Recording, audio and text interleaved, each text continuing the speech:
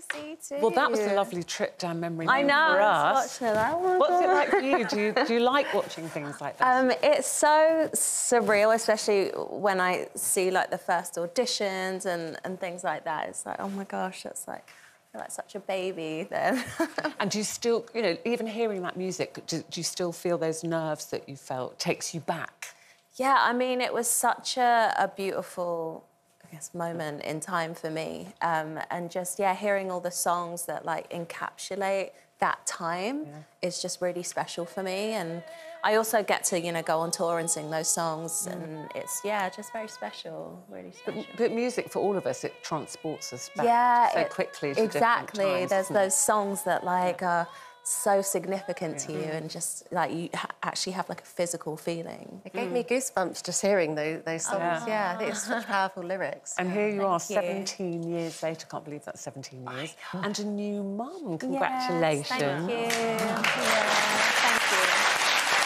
So your little girl, she's called Carmel Allegra, Yeah. but you call her Coco. Yeah, her nickname's Coco. So in my family, I was Lulu when I was growing up, so we give all of the kids nicknames. Yeah. There's your lovely husband, Dennis. Little Coco. She's gorgeous. I mean, it's wonderful now, but a very difficult pregnancy from everything I've read. Yeah, it was a really hard pregnancy. So I was one of the, I think it's like 30% of women that basically have morning sickness until you give birth, basically. So I was sick every single day, and at one point I was like bedridden. But Dennis, my husband, was amazing. He looked after me, took care of me, made sure I was taken care of, and my mum was crucial at that point as well. But yeah, it wasn't like one of those pregnancies where I was like, oh, this is amazing. Especially on your first pregnancy, because you read what it should be like. Yeah, and you have this idea in and your you head. see other women going, oh, yeah, I'm fine. Yeah, and... You feel a bit cheated then? Do you know what? I think that... I remember someone coming up to me and being like, oh, but your pregnancy looked so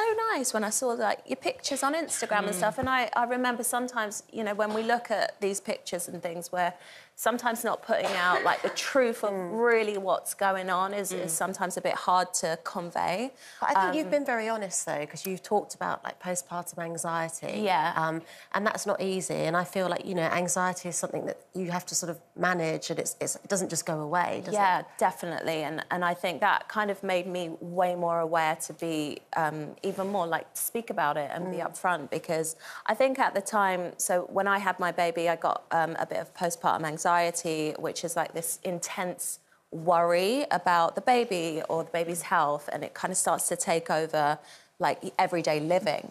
So, like, talking about it really helped because it made me feel way less alone. Yeah. I know that a lot of women go through it, but at first you're kind of feeling like the only one. Yeah. Like, what is this normal? But it is, but it is normal, and normalised talking about it. Are there coping strategies for reducing it? You know, are there little tricks that you could pass on? So for me, really talking to my other friends in my friends' circles, other mums that have gone through it, was really, really helpful. And also kind of taking a second to, like, breathe and ground myself. I spoke to a counsellor a couple of times as well, who just gave me advice and made me feel like, OK, this is not something that's just you're going through. A lot of people go through it. Yeah. And how long did that last for? A few months. Did it? Yeah, a few months. So it was a hard few months, but... Like you said, it's hard to judge, isn't it, that most new mums are anxious, like, will I be able to do this? Is the baby OK? But it's when it goes to that next level, it's really impacting your life. It got just a bit too much.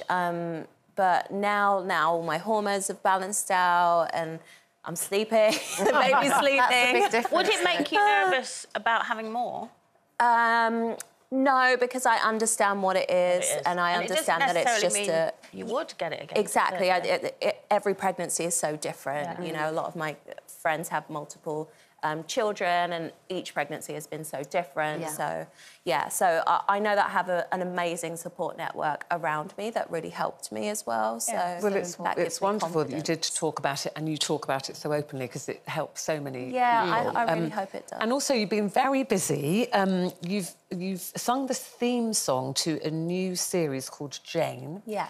And this is about somebody who's very inspirational to you. Tell us about Jane. Yeah, so the series is based on Jane Goodall, who's an amazing environmentalist, and she builds awareness about endangered species.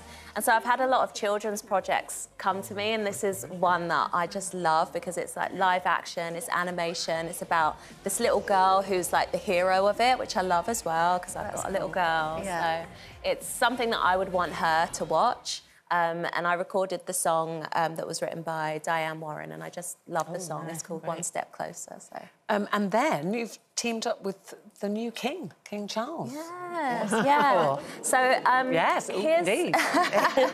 His foundation basically put into place this pledge for big companies to sign and pledge that they'll be more environmentally friendly with their practices.